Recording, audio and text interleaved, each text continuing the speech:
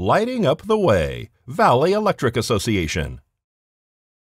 Tell me about the transportation applications. Okay, in order to ride the school bus, they have to turn in applications, and that way we can put them on their rosters, and that way we know exactly what stops they go to. We know exactly where they're going to be at. Where do people fill out the applications? Where do they drop them off?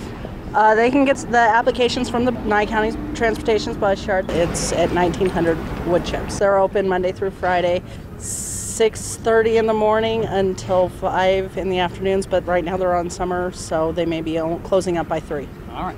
When is the deadline to turn these in? They can turn them in all throughout the year, but they may only have transportation in the morning, and most drivers will have an extra application if need be, but for the most part, we try to get it all turned in right there at transportation.